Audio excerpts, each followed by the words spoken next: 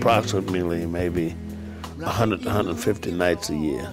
I love to perform. I love to travel. My boys, my family here, and we have adventures everywhere we go. I enjoy every bit of it. The original doctor that I had jumped up on the bed beside me and said, "Man, you got cancer." I said, what did you say? This record is different. A totally different experience from the rest of the albums that we've done. It's like a reflection on the illness that he had. Could not love you anymore, baby. I'm Wendell Holmes of the Holmes Brothers, and I play the guitar and sometimes the keyboards. And I'm Sherman Holmes. I play bass and occasionally piano. Sing a little for the Holmes Brothers. All right, I'm Popsy Dixon, drummer and singer. And my name is Joan Osborne, and I sing and write songs and also produced a record for the Holmes Brothers. The Holmes Brothers have been together since 1978, I do believe. Of course, my brother and I have been playing together all of our lives, off and on, and Mr. Dixon has been with us since 1967. We started together with another group. So it's been a long haul, but a good one. It's just like my blood family. Ever since we were kids, we used to play games like playing nightclub, and we would get the brooms and everything. And sometimes we go down and I tell Wendy, I said, "Man, we're going to play nightclub tonight." But it's like a way of life. It's not a career so much as how we live. We're from the South. We're from Virginia, and we're from a generation of listening to a lot of Hank Williams because of the wattage on the black stations.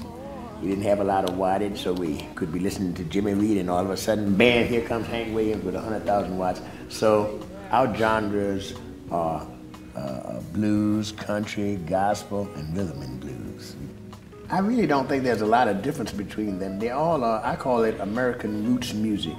Yeah, I first met the Holmes when, I guess it was in the 1980s. I had just kind of discovered the music scene that was happening in New York City at that time. From the very beginning, I was just really taken with the range of what they could do. They would rock the place and have everybody dancing and sweating and screaming 1 minute, and then they'd just lay you out with a gorgeous gospel song with beautiful harmonies stacked on top of each other, and then they'd go into a Hank Williams song or some other country song and play that beautifully with so much emotion and so much feeling. So we try to cover the waterfront. Give me the strength, baby, to keep right on living. You feed my soul. First, this record is different because of the originality of the songs. Being ill gave me time to write more songs than I usually do.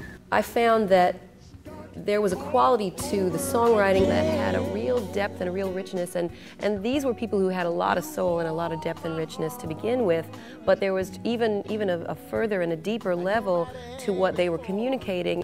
But I think a lot of it is like a reflection on the illness that he had. I was diagnosed with bladder cancer, so I went through the chemo, I went through the radiation, and during that time, I realized how short life is, even if you live a long time. It made me become aware of being helpless. Nothing I could do to help my brother, you know. It took a lot from me, but I just had to pray and hope he'd be all right. And one of the songs on the new album is called Fair Weather Friend. When I was down and out, a friend that I thought would be there with me did not show. And there were other people that I thought that wouldn't be there, were there. One line is, when I was at the end of my rope, you left me there to hang. I sat by the phone, but the phone never rang. The cancer experience opened my eyes to what real friendship is. You know, I was a little bit worried that maybe they wouldn't have the strength that they had years ago. Got to put my foot down, hold my head up, tired of drinking from this bittersweet cup.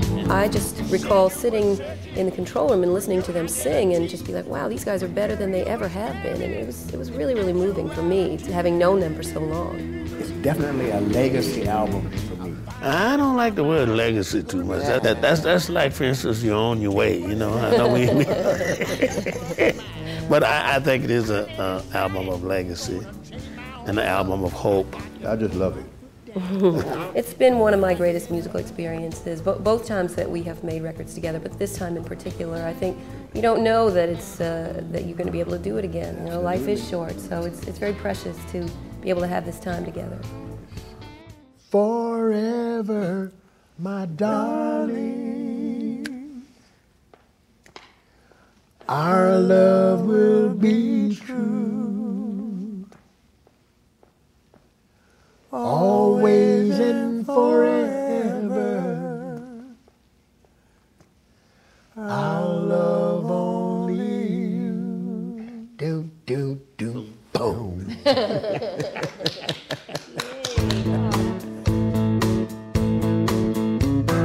Standing on my head at the end of the list, trying to figure out how to keep my family fit.